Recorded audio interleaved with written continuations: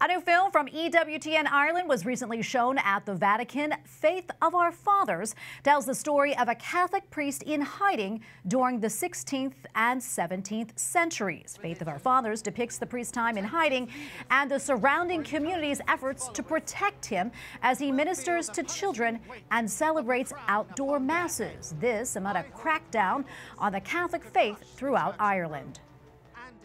Joining us now from Rome is Aidan Gallagher, director of EWTN Ireland. Great to be with you today, Aidan. Can you tell us more about this film? Yes, Tracy. It's a pleasure to be back speaking with you again.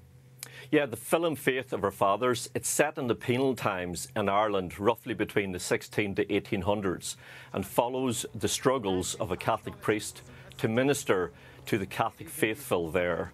And it follows the story how he was teaching the Catholic faith in the hedgerows because Catholic education was banned. Catholic doctrine was banned because it was forbidden, in fact, outlawed to pray, to celebrate the Mass. The Irish language was also outlawed.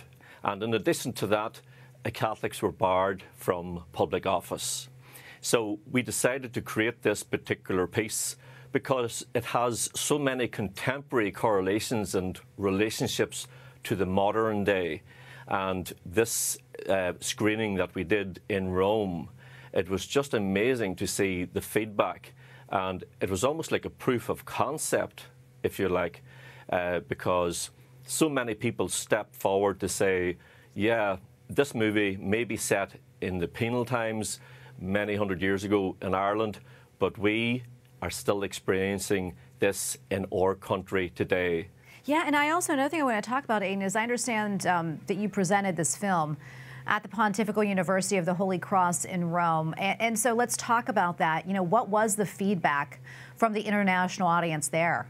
So what they were able to draw from it by the feedback that we received, and I'm talking feedback received from Pakistan, from India, from United Arab Emirates, from countries that came forward, they said that they are experiencing very similar things like that in the country where they were speaking from.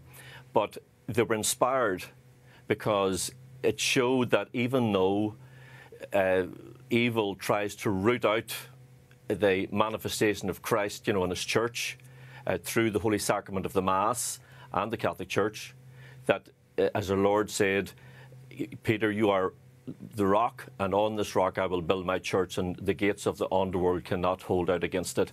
And that's what happened in Ireland, and that's why I suppose there were so many people came to us, particularly from those countries, and voiced, you know, those very positive sentiments. That is wonderful. Aidan, we're almost out of time, but quickly, I'm curious, how was your meeting with Pope Francis? I understand you asked for his blessing on this film.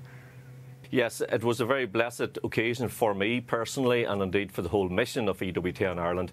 It was wonderful because as we step out and again put our heads above the parapet to try and preach the realism and the practical nature of the gospel, not only in our own country but throughout the world through EWTN, that to seek our Holy Father's blessing on that was just, again, astonishing for us, you know, because the Holy Spirit is what we need to propagate this message of truth, propagate this message of commitment to the Catholic faith, particularly in these modern times. So that was a very, very strong thing for us, and thanks be to God for it. Absolutely. Aidan, thank you so much for taking the time to speak with us, and God bless you on this film. Can't wait to see it. Thank you again.